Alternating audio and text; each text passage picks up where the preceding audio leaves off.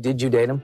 No. Can I just clarify that I did not have a physical relationship with him? Those rumors are true, and I'm not going to deny them. I'm obsessed now. Oh, gee, that's supposed to be me in the video with the goatee? Wow, Mariah, didn't expect it to go balls out. Shut the f*** up before I put all them phone calls out. And I was like, why are you so obsessed with me? Mariah Carey was right. Eminem has been obsessed with her for years. She says he's been acting like a stalker and can't leave her name out of his mouth. But Eminem has another story and claims that Mariah was obsessed with him when they dated for 6 months. There's a lot of confusion about their relationship and their feud. So let's get into it. Relationships in Hollywood can be complicated and messy, especially when two celebrities try to get together. And that's what seems to have happened with Mariah Carey and rapper Eminem. But it did not go down smoothly. Let me take you guys back to the year 2001, because Mariah and Eminem were at the top of their game. So Mariah asked Eminem to come and do a feature on her album. According to Eminem, the two dated for several months, but Mariah claims that their relationship was purely professional. Now, I don't know how they have this misunderstanding, because I feel like if you are dating, it's clear that you have this, this bond, but Mariah's denying it. So it would be weird if Eminem would say that he dated her when they were clearly just working professionally. Those rumors are true, and I'm not going to deny them. So after Eminem did that interview, Mariah had to go around and explain herself and tell everyone that she never actually had been with Eminem. So did you date him? No. Can I just clarify that I did not have a physical relationship with him? I did not have an intimate relationship. I've been with less men than I can, than on one hand. So he's not one of those men. It's a little bizarre to see how Eminem will go and do these interviews and share a little bit too much, and then these other women have to go and explain their situations. It kind of reminds me of what he did to Christina Aguilera. I have to ask you about Eminem too. Is it true you guys had a relationship? Define relationship. Is it true? Is it true that you went out on dates? No. No. Dates? No. No. Never a relationship there? Define relationship. Friendship. I was friends with him. Okay. Cool. That's it. Cool. Okay. Physical anything? No. Is that clear? I like that. So Mariah is very stern about the fact that she has never been with Eminem, and you know Eminem must be pissed off by that, because in 2002, the year after, he goes on to rap about her twice. He raps, "What are you trying to be, my new wife? What, you Mariah? Fly through twice." In another rap, he writes, "What the F you take me for? A joke? You smoking crack? For I do that, I beg Mariah to take me back." Oh my gosh. When Eminem released his album, everyone questioned, oh wait, they dated? And he was quoted saying, "There's truth to that, but on a whole personal level, I'm not really feeling it. I just don't like her as a person." So you must admit it's a little bit weird for Eminem to be so hung up on Mariah, especially if they've only hung out like 4 times, and probably each of those conversations involved them talking about a project together, because Mariah did want to work with him initially. Well, Mariah used her album as an opportunity to put out a song titled Clown, where she's saying, "You should have never said that we were lovers when you know very well we never touched each other." I guess at one point she took her plane to go and see him for a meeting, and she even addressed those rumors saying that she took her G5 for a 20-minute plane ride to go and see him, and that wasn't nothing. Like that just, it wasn't special. It's like her normal. So even though he may be flattered and going around saying like, Mariah took a plane one day to go and hang out with me, she's claiming that this is just like her getting in the car and going down the street. Mariah Carey lashes out on her new album. The target, rapper Eminem. The pop diva has written a song to the bad boy rapper. It's called Clown, and it's no love song. So this song made waves. I mean, she never said Eminem's name directly, but she didn't need to. Everyone knew that this track was all about him. The album cut Clown is rumored to be about the rapper. In the lyrics, she says, "I should have left it at how you doing. I should have left it at I like your music too. And I should have never called you back when you pursued me. I should have never given you my fucking two-way. I should have never listened to your woeful stories. The ones I'm sure you told 1,000 times before me. You should have never intimated we were lovers. Well, you know very well we never even touched each other." So Mariah said her piece, and after that song came out, she started to just act in denial, kind of like a Jennifer Lopez moment, like, oh, I don't know, who that is. Like, she now just doesn't know who Eminem is. Und was ist mit J-Lo? Die kenne ich nicht. Oops.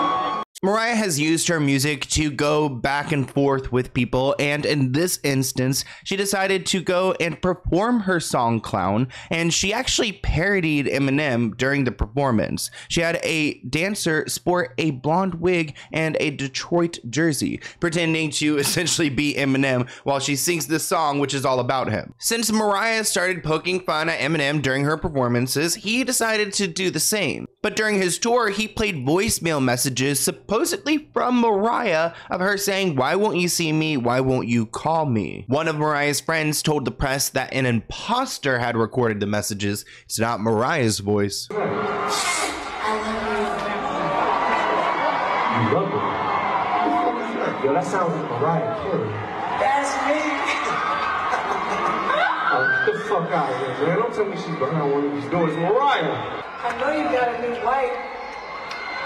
Not a new wife. It's the same girl I've been with. I'm trying to make shit better at home. I'm trying to get my family back. So Mariah and her team have denied that that is her voice. She's saying that it's not her, and of course Eminem is not going to let up. He raps about her in a song called Jimmy Crack Corn, and he talks about sexting the singer. He also goes on to rap about her in another song titled Bagpipes from Baghdad, where he calls out Nick Cannon and calls him a prick, saying that he wishes him luck with the effing whore.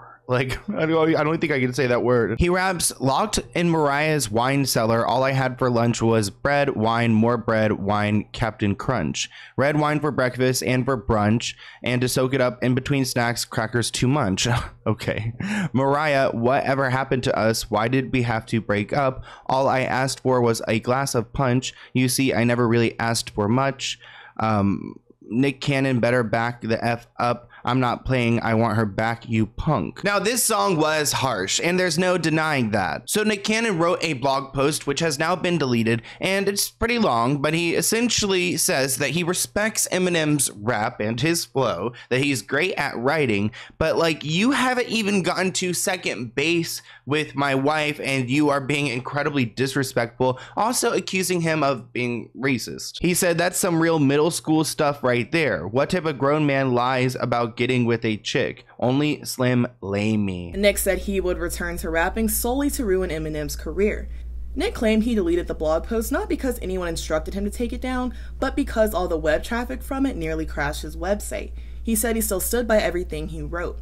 Now, Nick Cannon's approach was pretty mature. He didn't call Eminem names, he called him out on the clear facts. And Eminem seems desperate. During interviews, he's calling Mariah a B-word, a see you next Tuesday, claiming that now they had a relationship for a good 6 or 7 months. So now it's not a couple months, it's like a half a year. He claims he's bothered by the fact that she denied they ever had anything, and that's why he keeps rapping about her and making jokes that he is gonna pee on her. Just weird, immature things. I'd rather just pee on a woman.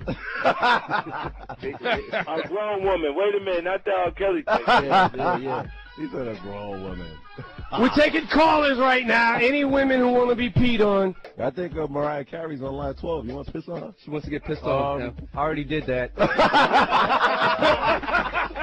that was a couple years ago. Now, besides Nick Cannon's blog response, we haven't seen much from Mariah until she releases the song titled Obsessed. And honestly, is she wrong? He seems very much obsessed. It seems like it's a direct response to his bagpipe song. She sings, "You're delusional boy, you're losing your mind. It must be the weed, it must be the E. Why are you so obsessed with me, lying that you're sexing me?" She even kind of shades the entire plane situation again, saying, "You're a mom and pop, I'm a corporation, I'm a press conference, you're a conversation." I love that song. It's one of my favorites. So it's pretty clear she's talking about Eminem, and if you aren't convinced, then look at the music video, because she dresses up just like him. Even though she doesn't want to address him by name, she's clearly, again, using her music as her platform and her way to express herself. And honestly, the song is a bop and the story is telling. What do you get out of being in disguise? You like the anonymity of it? I love the anonymity of it. Nick was saying, yeah, you should play the stalker.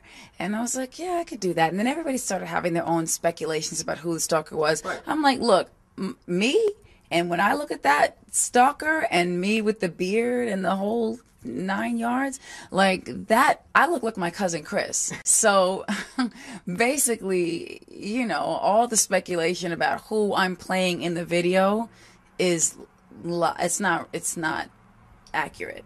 Now, this song was a hit and it got a lot of press. A lot of people were talking, and Eminem doesn't like that. So, of course, he comes out with a song shortly after, saying, I got the same exact tat that's on Nick's back, her husband. I'm obsessed now. Oh, gee. Is that supposed to be me in the video with the goatee? Wow, Mariah, I didn't expect you to go balls out. B-word, shut the F up before I pull them phone calls out. He raps, when you were on my privates, my dick, I gave you something to smile about. How many times do you fly to my house still trying to count? Better shut your lying mouth if you don't want Nick to find out. You probably think because it's been so long, if I had something on you, I would have did it by now. So that was just the beginning, and his next verse gets a lot more violent. He raps, enough dirt on you to murder you. This is what the F I do. Mariah, did it ever occur to you that I still have the pictures, however you prefer to do? And that goes for Nick too. And then he uses a slur. You think I'm scared of you? You're gonna ruin my career? You better get one. I'm gonna sit and fight with you over a bunch of slurs. Second base, what the F did you tell Nick, pumpkin? The second week we were dry humping. That's gotta count for something. Listen, girlie, surely you don't want me to talk about how I nutted early. Ooh, and I busted all over your belly and almost started hurling. Oh my gosh, gross. But if I'm embarrassing me, I'm embarrassing you. And don't you dare say it isn't true. So that song was a lot to unpack. There's even more lyrics there, but those are some of the highlights. In response to Eminem, Nick Cannon made a Facebook page promoting a charity boxing match. Eminem never agreed to a boxing match against Nick, but Nick just made it up as a response that he's ready to fight. Of course, this fight never happened, but Nick went on to put together a song that references one of Eminem's prior pieces, which kind of expose him for his racist thoughts. And you must admit, this song is gross. It came out in 1993. It's titled Foolish Pride, and he raps about black girls saying they are B-words, saying that they are dumb, just really disrespectful. Well, in the third diss song, you actually played a piece of his racist song. Very racist. Black girls are bitches, black girls are dumb. Yeah. You gotta keep playing that over and over again. Yeah, black girls are bitches, black girls are dumb. He calls them hoes, and like it goes, he tells don't trust them, white girls are better, white girls, oh, if you listen to the entire song, it's clearly a song where he's blatantly disrespecting black queens. Not beating around the bush. The hook, what he said is black girls are bitches and black girls are dumb. He raps, blacks and whites, they sometimes mix, but black girls only want your money because they are dumb chicks. Oh my God, he is disgusting. Don't date a black girl. If you do it once, you won't do it twice. What? Ugh. White girls are good chicks. Okay, so yeah, he is clearly racist. And it's actually weird because, like, how does he even have this thought process? So Nick Cannon dug this song up and he used it as part of his diss track, claiming that Eminem isn't this good guy and that he's got these disgusting beliefs. Now, Eminem has tried to erase these songs from his past because they are distasteful. But these racist songs became available in the year 2003 when some of Eminem's old friends screwed him over and sold the rights to them. At that point, Eminem was 21 and he actually tried to sue these people to stop them, but he couldn't hold back the release. So these songs were available and people got to see his true colors. So apparently these three dudes who used to be friends with Eminem back in the day had been trying to sell these tapes for over a year for $50,000. So they finally ended up at the doors of the Source after all the Benzino diss track stuff happened. Benzino wouldn't give them 50k, but he did give them 15k. After the Source had got their hands on these tapes, they then held a press conference, inviting as many journalists down as possible in the hopes of encouraging some sort of national outcry and getting Eminem an old-fashioned cancelling. So this is a big deal, and I'm glad that people are listening to it because they should be exposing this behavior. In one of his songs, he compares white women to black women, calls black women monkeys and B-words, and then in another song, he uses the N slur. So clearly this guy has some problems, and there's some things you can't change. So I wouldn't want to promote him or support him in any way. Blacks and whites, sometimes mix. bitches. But black girls only want your money cause of dumb chicks. So I'ma say like this. Don't date a black girl, take it as a diss. If you want, but if you don't, I'ma tell you like this, I surely won't. Never date a black girl because blacks only want your money. And yes, it ain't funny. Black girls and white girls just don't mix because black girls are dumb and white girls are good chicks.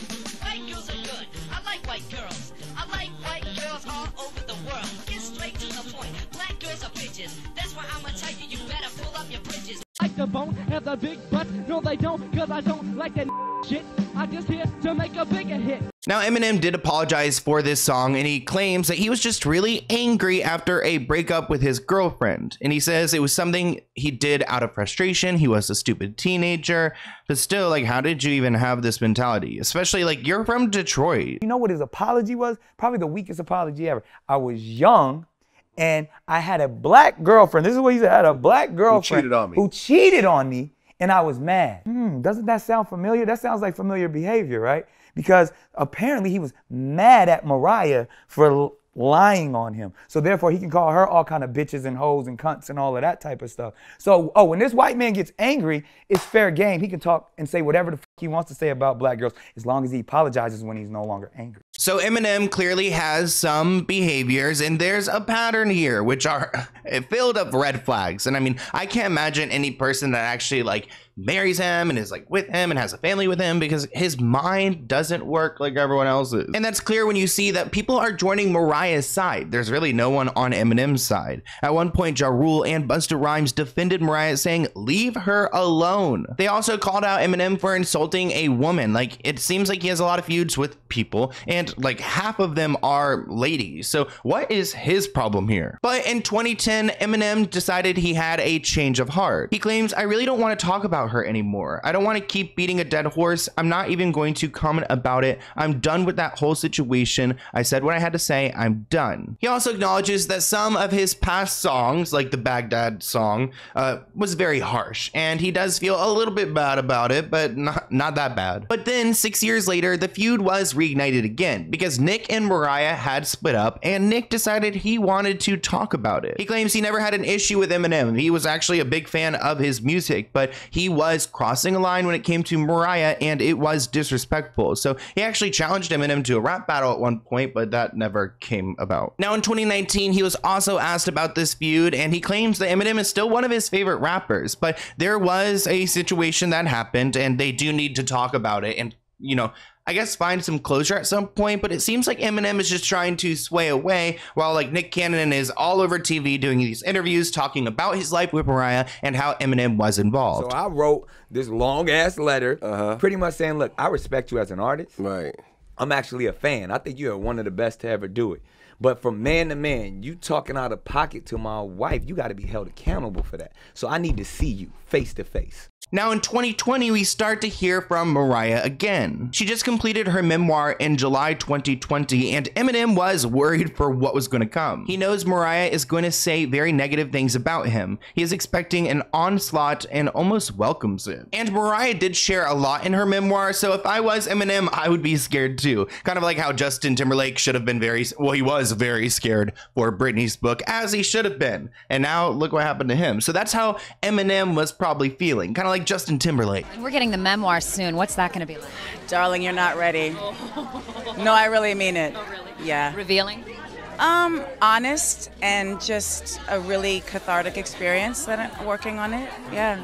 Now, Eminem had nothing to worry about because Mariah didn't have room in her book for his nonsense, which honestly, if I was Eminem, I think I'd be like more offended that she didn't include me. But when it comes to her song Obsessed, she will always shade that it is about Eminem. It was the 12th year anniversary of the song's release, and she decided to do a viral TikTok challenge where she seemingly dressed up like the character from the music video, who is essentially Eminem.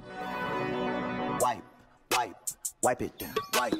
I was like, why are you so obsessed with me? Wipe it down, wipe it down, wipe it down, wipe. We haven't heard much more from Mariah since that TikTok video, and I don't think we're gonna hear much because I think Eminem thinks he was a bigger part of Mariah's life than he really was. But I wanna hear what you guys think in the comments below, and I'll see you in a new video soon. Bye guys.